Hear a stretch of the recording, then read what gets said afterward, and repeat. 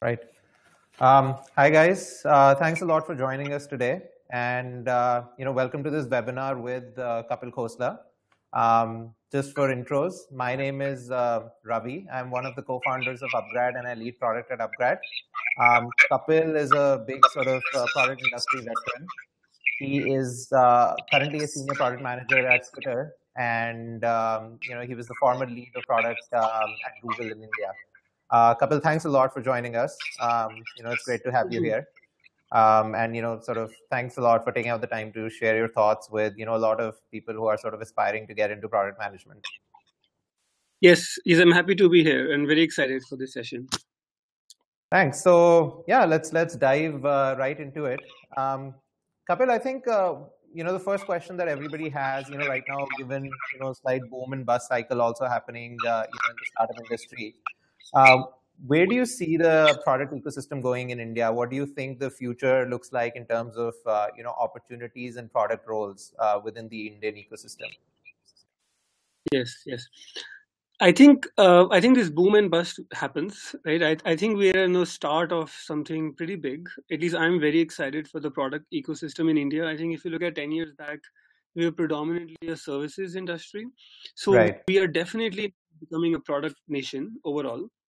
So this boom and bust will happen, but India will rise again, and I'm very confident that we're going to emerge as a very strong product country as well. So I think this is a small phase that we are going to go through with some of the companies that had very high valuations. They're going to settle down a bit, but in the future, I think the future is very strong for India. We have some high technology talent and product talent, so we should be creating some great products from India in the next 4-5 years. Absolutely. And what, another sort of first question that a lot of people ask me as well, people who want to get into product management, aspiring to be product managers from, either different functions or from business schools. What are the most important skills, that a product manager needs in your opinion? Yeah.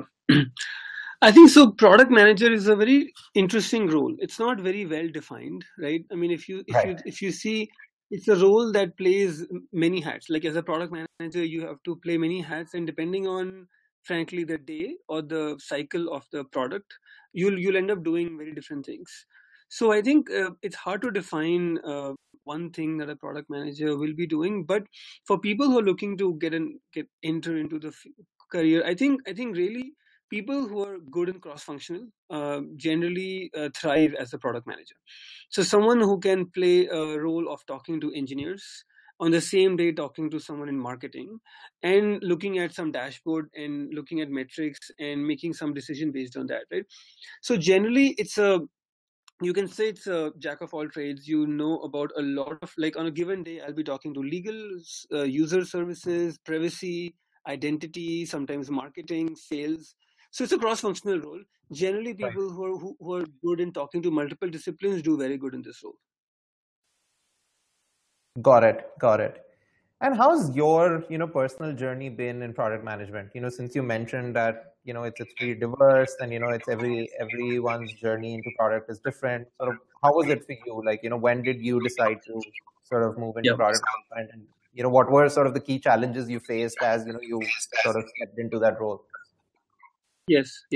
So I think I was a engineer with Microsoft in Seattle for about 5 years, and after that, I was already starting to play a role of a program manager, where I was the guy who my PM at that time would go for all the metrics, right? Okay. So I would be the one with the dashboard looking at how the metrics were doing, and she started to rely more and more on me for metrics. So that got me the entry point into product management, where I was good in pulling data and analyzing that and coming out with insights from that data.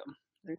That was the start of journey, and then I moved over to Bing as a product manager, and then Google as a product manager. So I stayed, but metrics was my entry point from switching from an engineer to a product manager.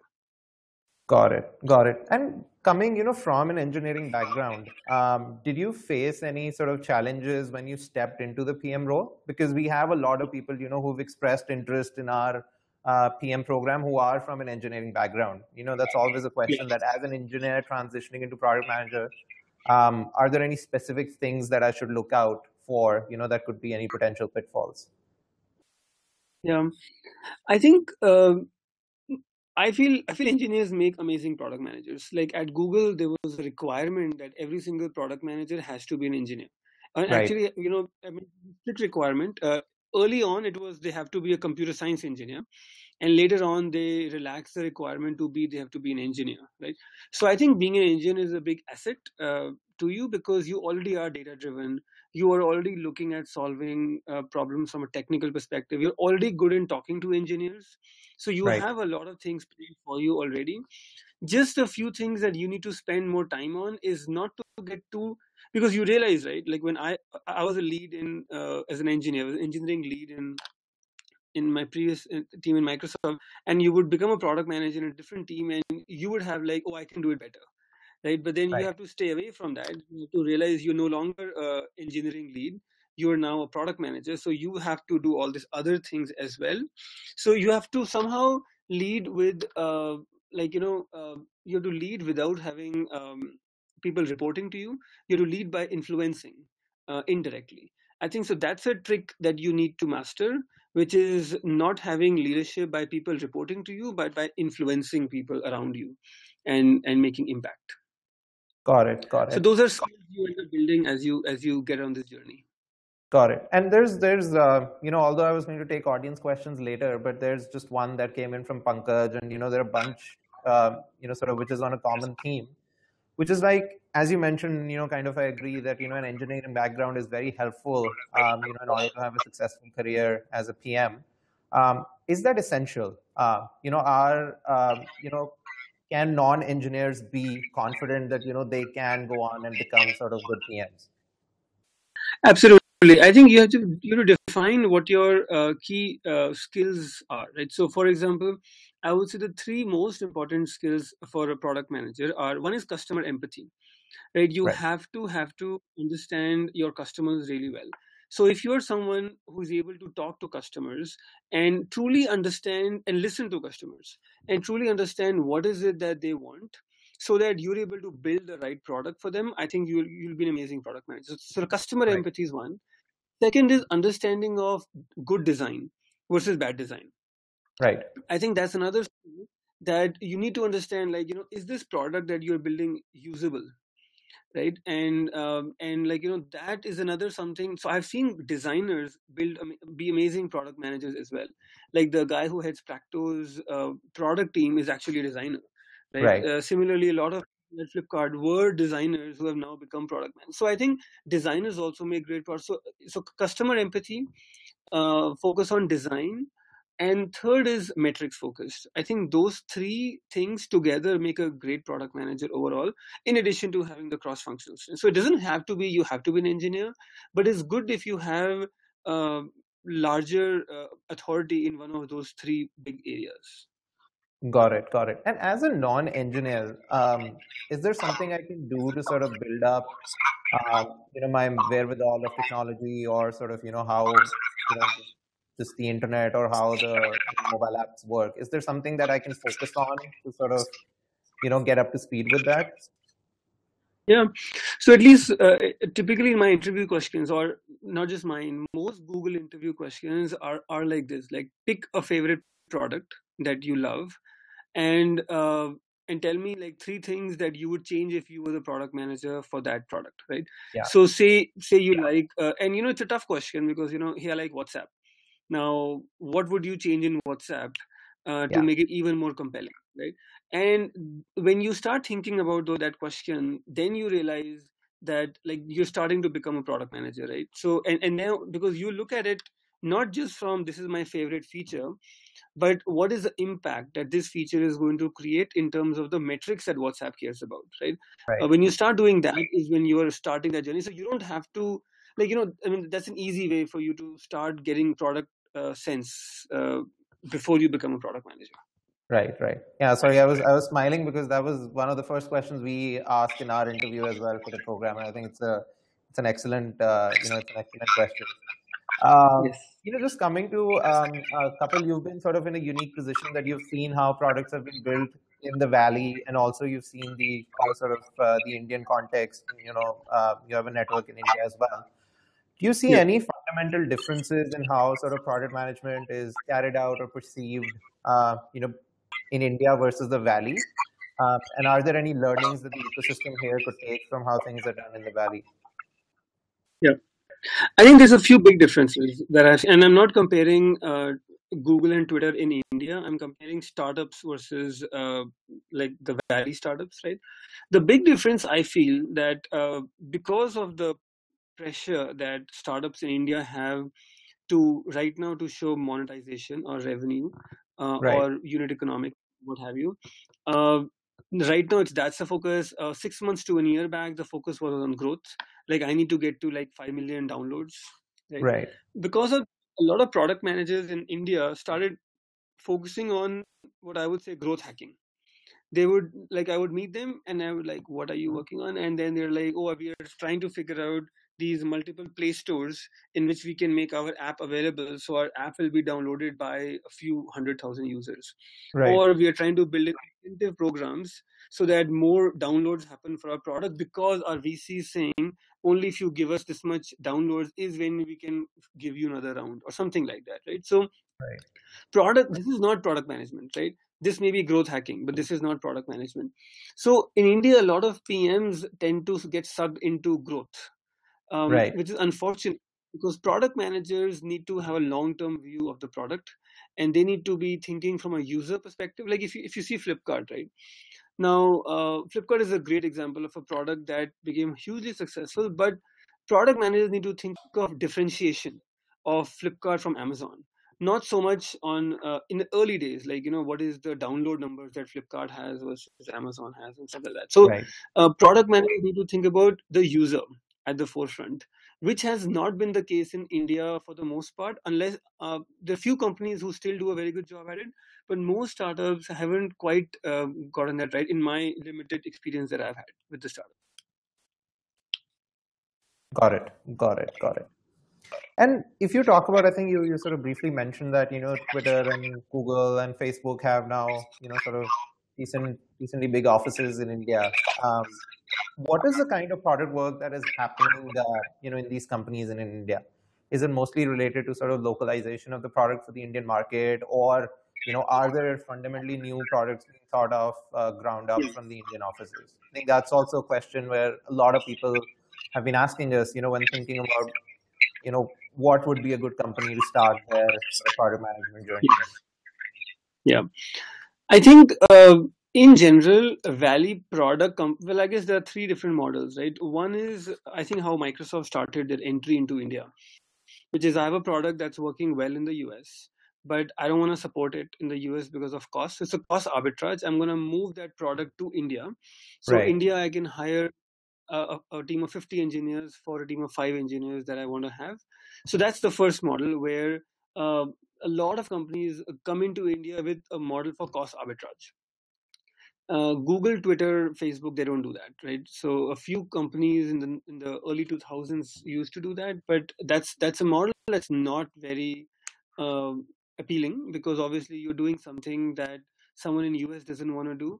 You're building for customers that you don't fully understand, so it's not an ideal place to be. But it's a good start. Like if you're just looking for an entry into product management in a large company, it's probably an okay start.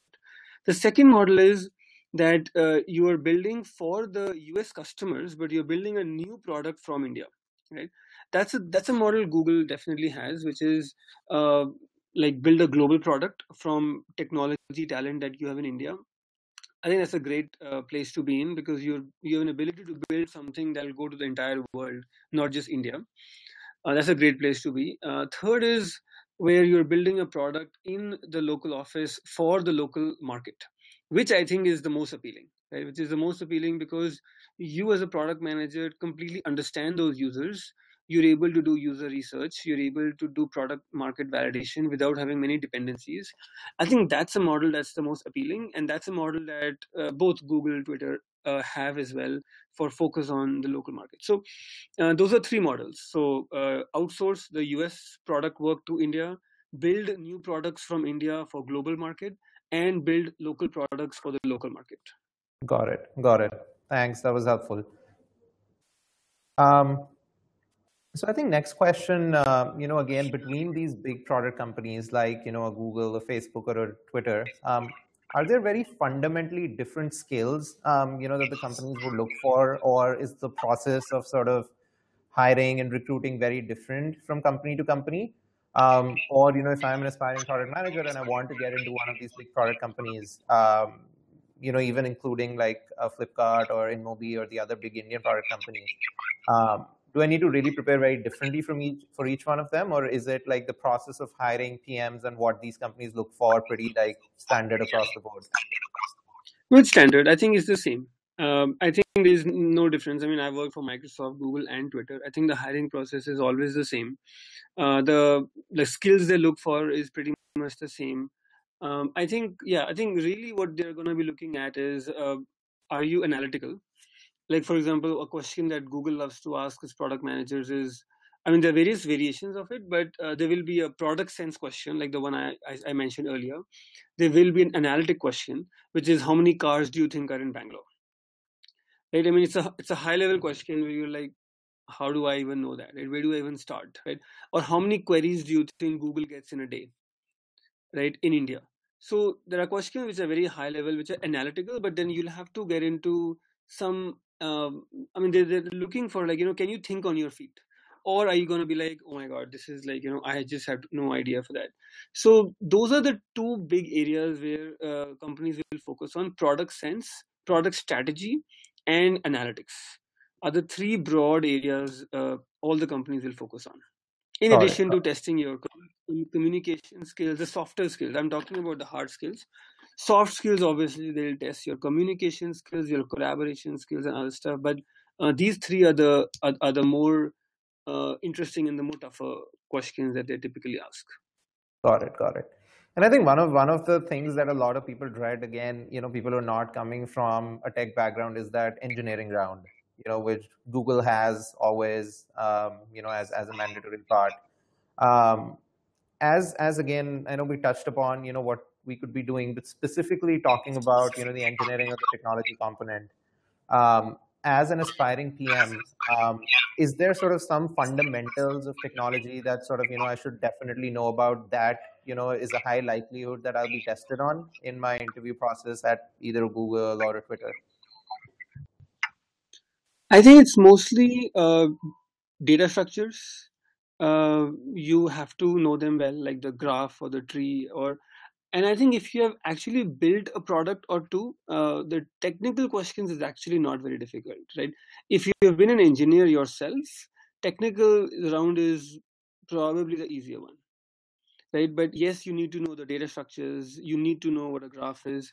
The question that Google had for me when I had joined was related to graph, right? It was like, given open and you see, a lot of the questions that these companies will ask you have actually no right answer, right? There is no right answer for the question. What they're really looking to test is, how do you handle a tough situation, right? So, for example, how would you build a music streaming service for someone who just came on the internet?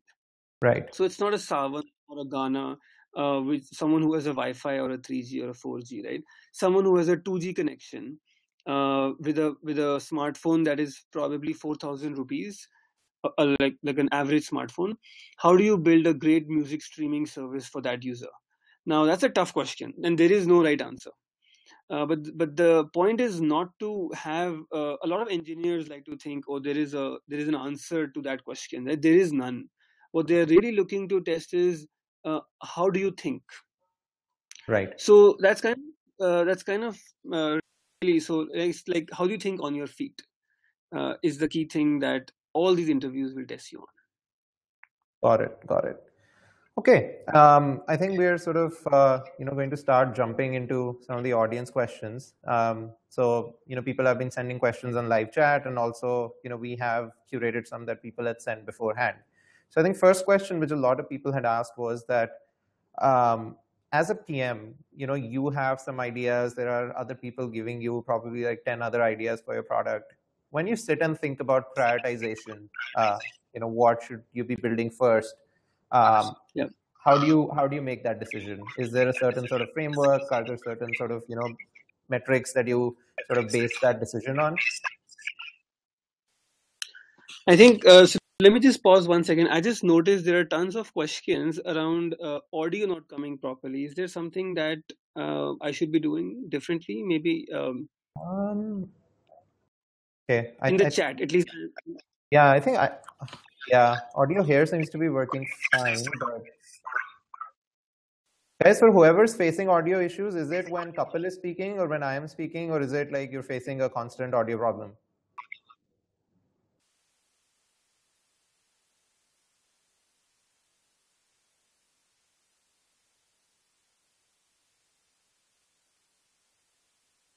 Okay, I guess there are Okay, like. see. Oh, it says UEDU has echo. So maybe when I speak, can you mute? Do you think that'll help?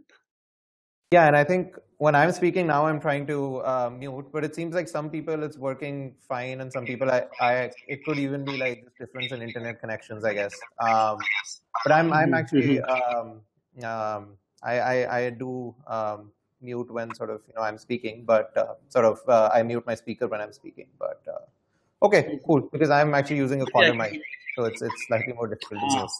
Got it. But okay, I think if we can sort of figure out somehow, yeah.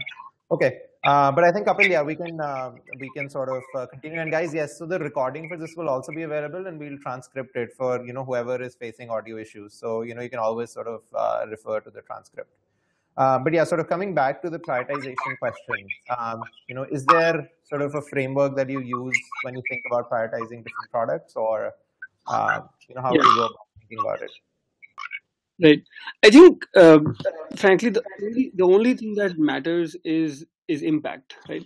So the thing we do is when we are building features, we are very clear on what is the metric that feature is going to move, right? So we are very clear what is the overall metric for a product, right? So let's take WhatsApp as an example. So WhatsApp, the metric probably is increase the number of messages sent per day, right?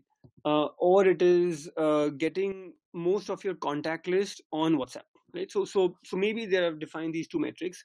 When you're building a new feature, the question to ask yourself is, will it move that metric? And what is your hypothesis? And if yes, then we go build it, we implement it, and then we measure at the end of the day, right? So always look at impact and metrics that feature that you're going to add or remove is going to create, right? So that's the only thing that matters when it comes to prioritization in general. Both Google and Twitter and any other company which is scaled up does understand that adding features is not really key to user product growth or user growth. In a lot of cases it's about removing features. So don't think it's about adding features to your product is going to help, right? A lot of cases it's about a decision on what is the right set of features for your product to move the needle on the metrics.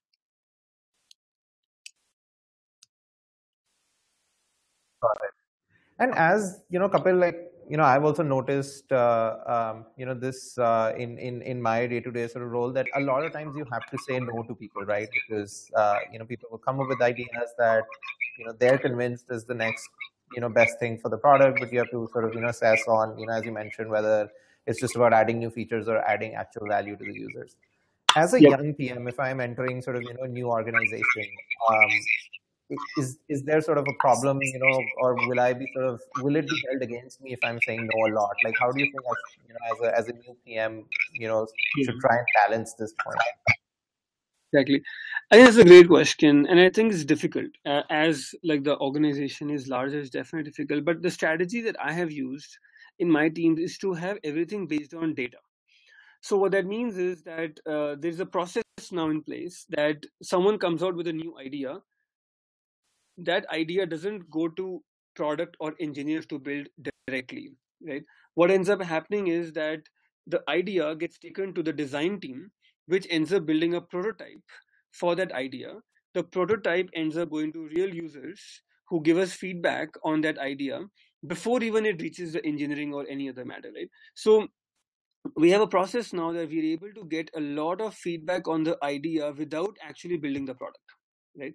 So that's the beauty about it. So I think in some cases defining a process around it so that no ideas from anyone will disrupt your thinking is important. So that's the strategy that I have used, and it has worked out well for me.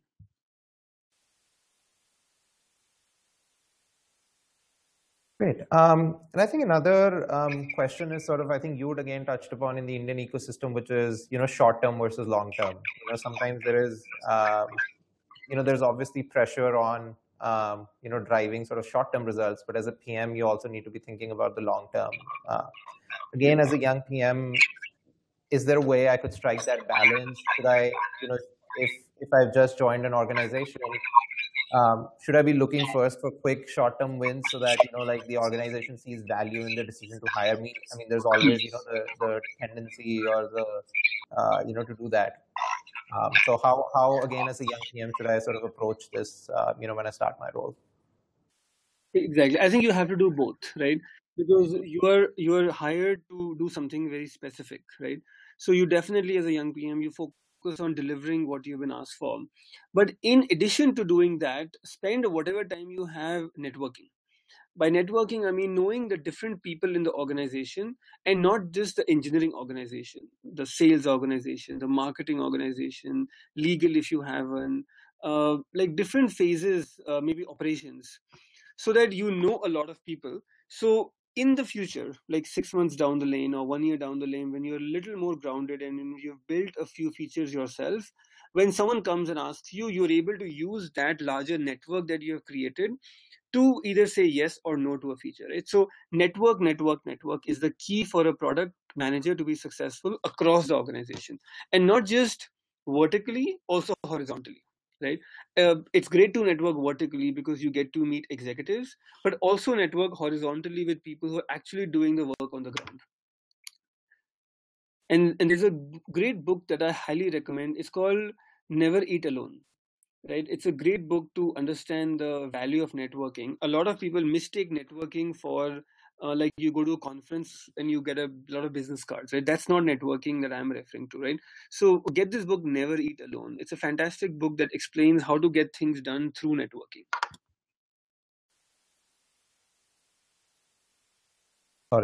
Sorry, I'm like going to and fro between muting you, muting me, so that if anyone's facing audio issues, it's kind of resolved. I think then another question that a lot of people ask is that is there a big difference in how product management is sort of approached or looked at some of the sort of the startups like a Series A or Series B company versus like a let's say if I join a Twitter or Google, because there's the on one hand, I think if I go to a Twitter or Google, I might get mentors to learn from quite a lot. Versus, in a startup, I might just get a lot more responsibility, right? Because it might just be a very small team, and I'm pretty much driving everything. Again, as a young PM, do you have any for a young PM? Sorry, do you have any advice on sort of which way to tilt when I'm sort of looking to start my career? Yeah, I think there is in my experience, at least in the Valley, best product managers you will see would have either started their careers in a very young state, very early stage startup, because when you are at that stage, you have actually you have like right from a concept or an idea, you have taken the product to a product market fit. You've gone with that product to like a much larger audience and you scale the product. You would typically be able to you'll be an expert, but then that assumes that you joined the right company at the right time, right? That you joined, like say someone was to join Google in 99 as a product manager, right? I mean, he or she clearly would have such an amazing experience that nobody else would have in the Valley. So I think there are pros and cons of doing both. In general, maybe spend a year or two in a big company to learn the basics, and then see if you can join a startup which is before product market fit to really get the most bang for the buck. I think this is a question also that's come up from a couple of people. If there is such a thing, can you define like a typical day as a product manager, maybe in Google or Twitter? Like how would your day look like? So it's very different. I think I can't say there is a typical day that I have, right? So it depends on the phase of the product development that you're also in. If you are building a product very early in the product, then a lot of your time is going to be spent with design or user research, right? You're talking to customers, you're talking to users, you're talking to your designers, and you're building mocks, building prototypes. When you've built a product, then essentially the lot of time you're going to be spending is validation of your product. You're again going to be talking to users, but then it'll be whether it's an NPS score, which is the net promoter score, or the product market fit survey, like how happy are the users with your product, right? uh, when you have launched a product to the Play Store and the product is growing, a lot of time is going to be on metrics and dashboard, and seeing if there are any health issues. Are users growing the way you expect? Are there concerns around churn or reselection? So I think depends on the phase of product development you are in, your day is going to look very, very different. So there's no, and I think when much later on, you'll also have time with like legal, and if there are legal questions, someone just wrote, and maybe there are customer reviews on the Play Store that you have to now manage. So there is no typical day. It just depends on which phase of the product you are in at that point of time. Got it. Got it. And I think another question that people have is, when I'm joining a new team, let's say there is an established engineering team in that organization. How do I earn the respect of these different teams? Especially when they're not directly reporting to me. I know you mentioned it's all about leadership by influence, but how do I sort of kind of ease into that? So people, obviously I want them to feel that I have some sort of power and I have some drive to add value to my users, but also I'm not suddenly coming in and acting as if I'm everyone's boss. Exactly. I think you have to earn the trust. There is no easy way, and it's difficult, right? I mean, you're coming as a person from outside. It's very difficult to earn the trust. But in general, I think the thing that helps me the most is to be like, my team knows that if there's anything about the market or the competition or the customer, like, I'm the person who knows the most about it, right? So for example, if you were, like, say you were Flipkart, right? You're in e-commerce, like, you're expected to know everything that's happening in the e-commerce industry. What are the metrics? How's Snapdeal doing? What's Amazon doing? What's the company strategy overall? So you need to be the voice of the business, you need to be the voice of the executives, and you need to be the, so your customer, business, and your competition. All these three, your team needs to see that you are the person who knows the most about it, and you're the person who's communicating this information to them, right? That's the easiest way to earn the trust. A lot of PMs make a mistake of, I'm going to help the engineers build the product as a way to get some cookies, right? So what they end up doing is, oh, this build is going out, why don't we do some testing for you for the build, which is great to do, but then that becomes their job. Or the mistake that they make is, oh, you're having some issues with the build, like, why don't I upload it on Crashlytics or app store or Play Store or whatever. So they end up doing menial tasks that engineering would anyway end up doing, but they don't want to do. They end up taking those tasks to make some brownie points, which ends up hurting them in the long run, because then they're not doing product management, then they're doing support. So it's key to focus on customer, competition, and business to earn the trust of developers in the long run. Right. Got it. I think a couple of, again, sort of questions that are coming in are, what technologies should a product manager be aware of? And guys, I think if you may have joined late, Kapil's already answered those. And I think we'll sort of have them in the recording and in the transcript. I think another key question, Kapil, is that, we touched upon sort of fundamentals of engineering or fundamentals of technology that, people should know as a PM. How much of the actual sort of, like the build, the sort of the deployment, the continuous integration, like those sort of, processes, and, it's different from company to company, whether you're mobile first, web first company. how much in the weeds should a PM go into that while making, especially when it comes to making decisions? Should all engineering decisions, be even like what technology stack should be used for a particular product if you're building something from scratch? Should that always be left to the engineering team, or should PMs try to have a very strong viewpoint in that? Right. I would say so. As a PM, you have to understand engineering basics, right?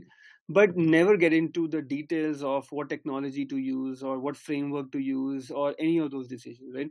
What I end up doing, I have to realize that the guys are stuck with this particular decision that they have to make.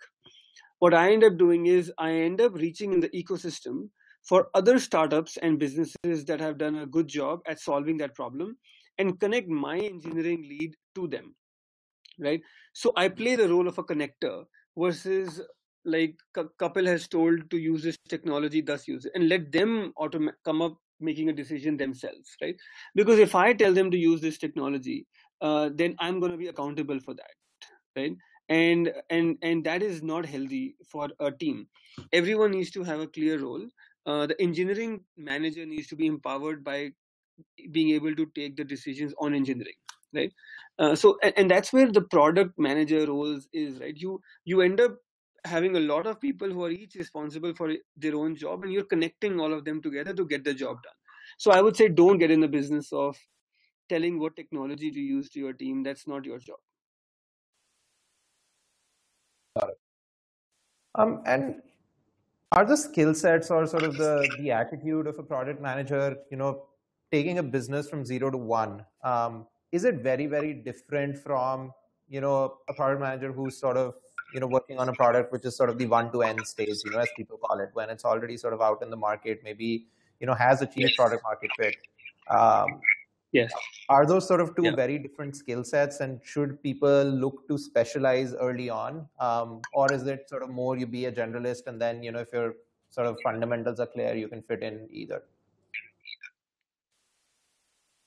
I think so. In my case, I've done both. I've done the 0 to 1 and I've done 1 to N.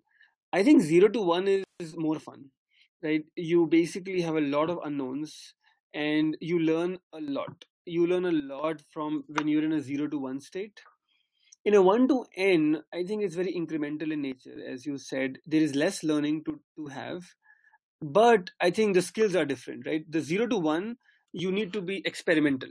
You need to be very bold in making decisions, and you need to understand your competition and customer really, really well. In 1 to N, it's more execution focused. It's about like, you're successful. You just got to be able to ship this feature this week, this month, this quarter, right? So the skill set is different. 0 to 1 is a lot more experimental, a lot more bold, a lot more fun. A lot of sleepless nights. You're like, this is not going to work, right? 1 to N is more predictable, more execution. So it really depends. Like some PMs are more execution focused. They love executing. They don't like unknowns, right? They want things to be very predictable. So it really depends on who you are. Like I have seen PMs who are extremely diligent when it comes to execution, and they generally fit very well in 1 to N situations. So it really depends on what you like, what you love, and what you get the kick out of, essentially. Awesome.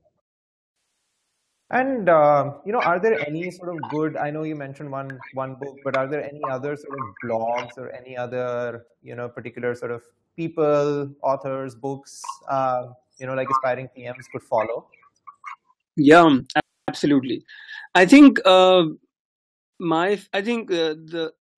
the design of everyday things. So I think there are different areas of a book. So design is definitely one book that is great. So Design of Everyday Things, as by Don Norman. The other one that I really like, I think there's a book on crucial conversations, which is generally good for communication and like how to have hard discussions with board members or engineers or whoever else you want to have. On execution, there is Mythical Man Month, which is a classic book on execution, right? Lean custom. Should I be speaking slowly if people are taking notes, or is this okay? No, so there is lean. Yeah. Go ahead.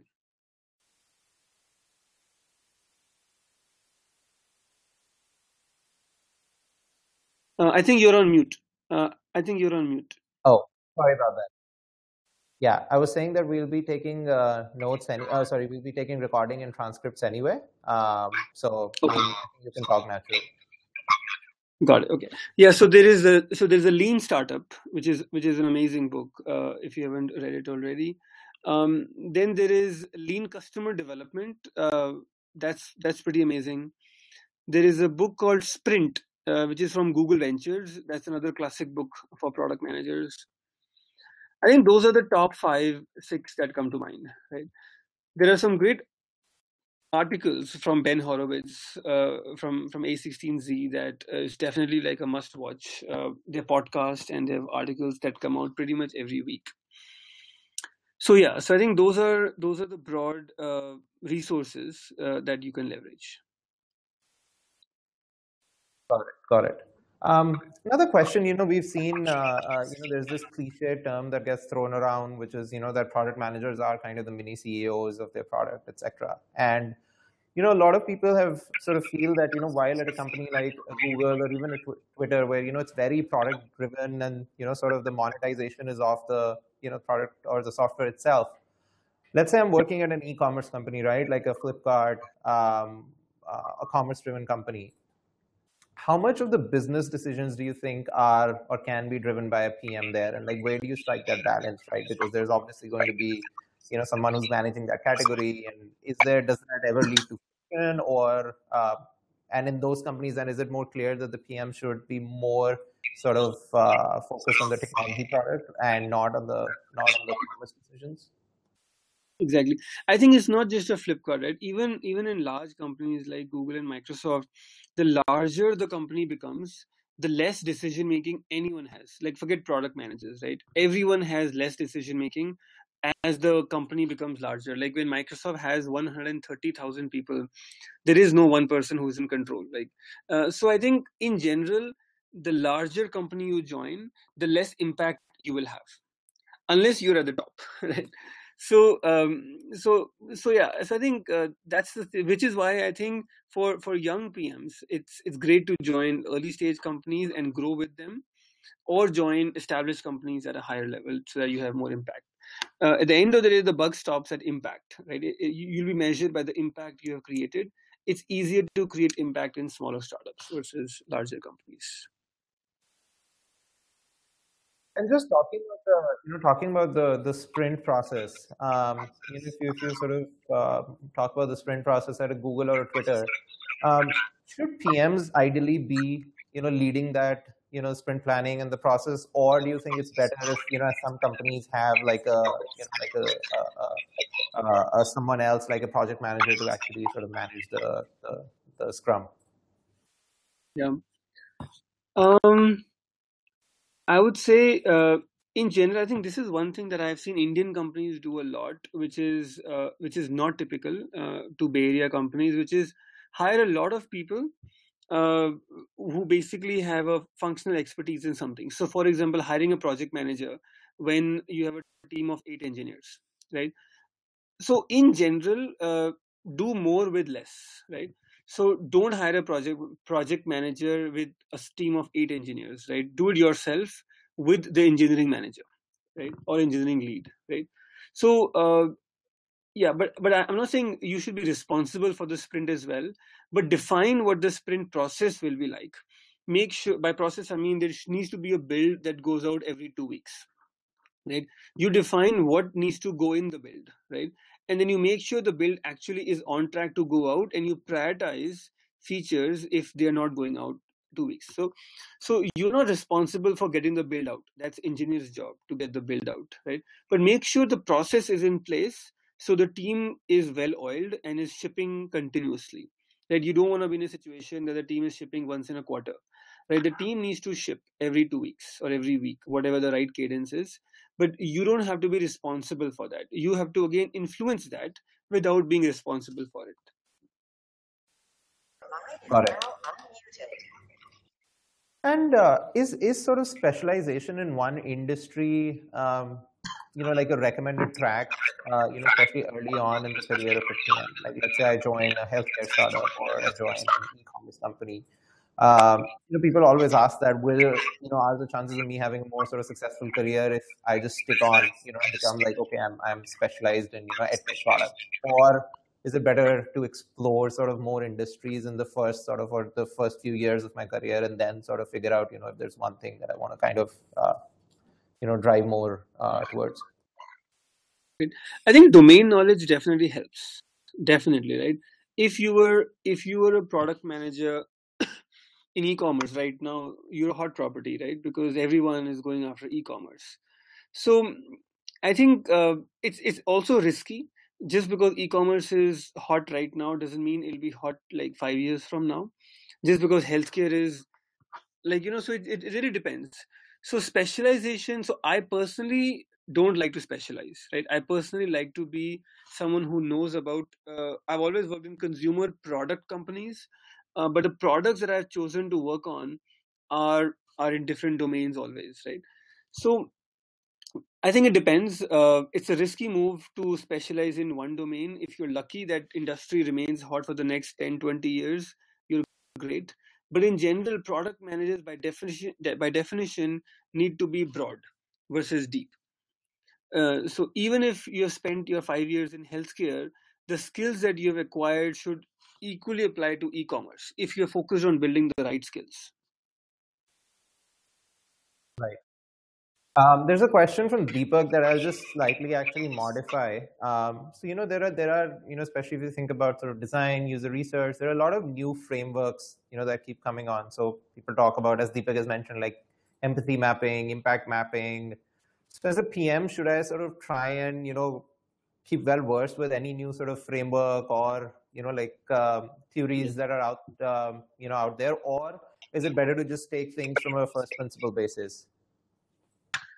I think this is an area that I like to go deeper in, definitely, right? Because the three things that I mentioned, customer, competition, and your business, this is customer, right? So this is an area that you absolutely need to know really, really well.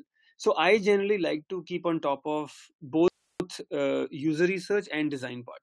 So whether it's your design tools that are coming out, tools for prototyping like Marvel, InVision, Principle, what have you.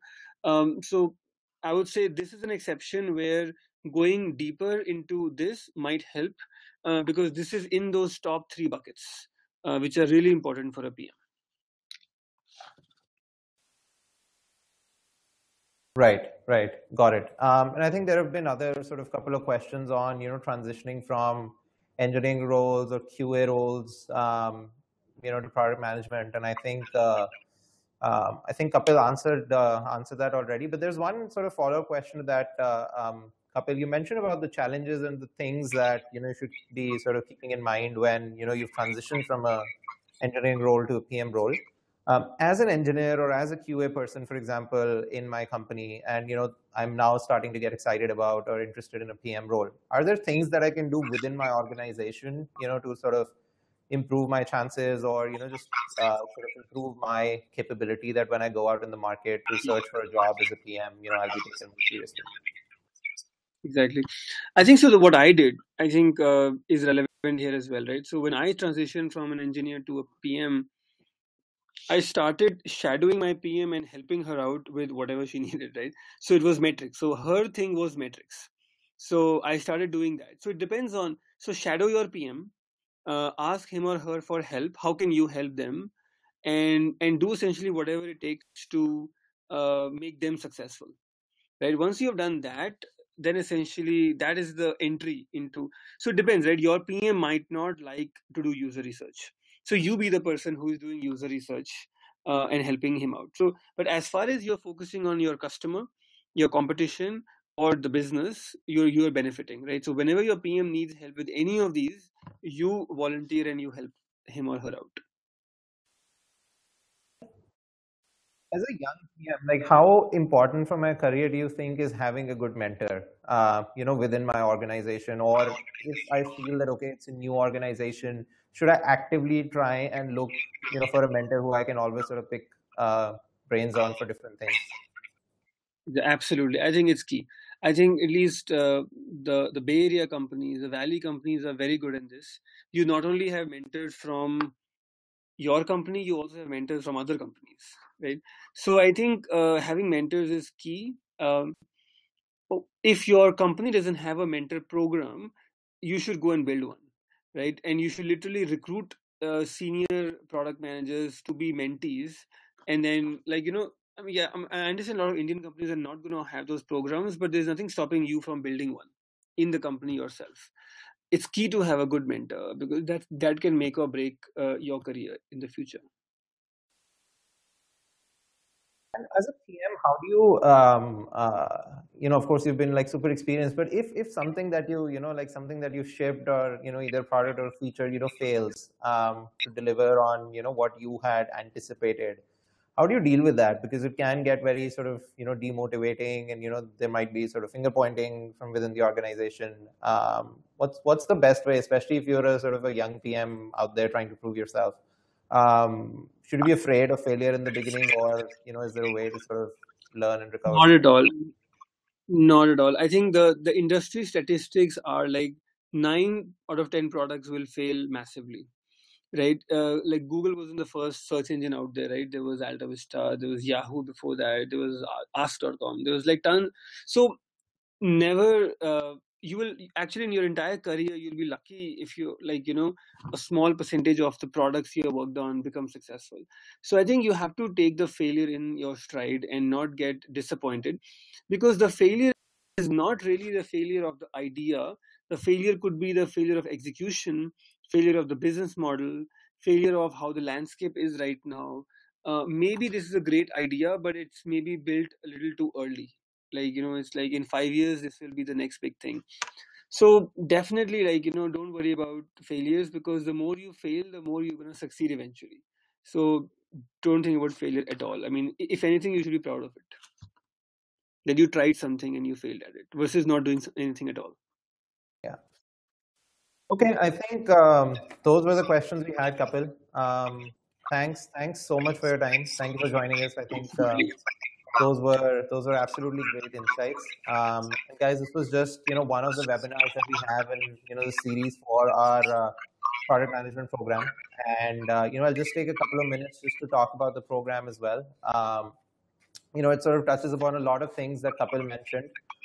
It's sort of learning the framework about the three things, right? And sort of how do you go about from having an idea to actually getting it built by working with teams within an organization, and actually taking it to market. And the way we've sort of laid out is that, we want to try and teach you that through a portfolio of a lot of real world projects. So we've worked with people, senior product people in the industry with different companies, right from like a Zomato to a Furlenco to an InMobi, to create these product problems for you, so that after the program, when you go out there in the market, you have a portfolio of work that you can show to someone. And, especially if you're transitioning from, like another role, that's a lot of valuable sort of experience that you can go and show someone. And then the third thing we're sort of really focusing on in the program that, Kapil mentioned as something very important is mentorship.